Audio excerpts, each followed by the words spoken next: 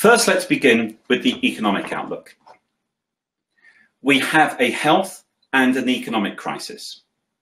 To be genuinely positive about the economic outlook, we need to overcome the health crisis.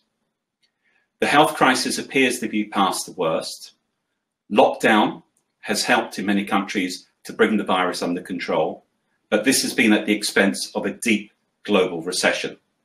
Now unlocking is taking place and economies are bouncing back.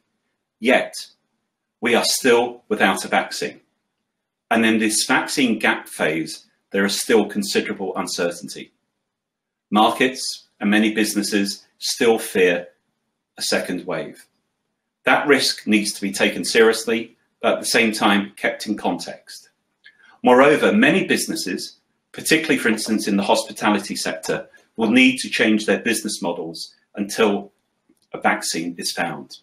So the health element is vitally and important in understanding the economic outlook. But what is that economic outlook? Now, twice in the last few years, financial markets and economists have been caught out by the global economy. In 2016, economists and markets were far too pessimistic. The world economy was far stronger than they anticipated, and that continued until 2018. Then at the other extreme, markets became far too optimistic and the global economy started to slow. So much so that by last autumn, people were wrongly anticipating a recession. We entered this year, though, with the world economy on an even keel.